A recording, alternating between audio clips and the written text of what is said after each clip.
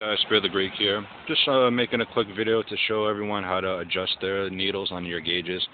After you use your gauges and there's no refrigerant in the lines and your needle gets stuck at, let's say, 10 psi or negative 10 inches vacuum, it's a very easy thing. All you got to do is take the cover off, unscrew it off counterclockwise, and it pulls right off. And make sure you have a very thin flathead, and there's a little adjusting screw right over here.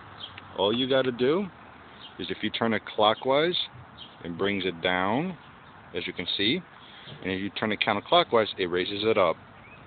You usually use this technique if you ever put a system in a vacuum, or if you've done servicing a unit and there's no refrigerant in your hoses, your needle gets stuck. Doesn't mean your gauge is broken, just means you need to readjust it.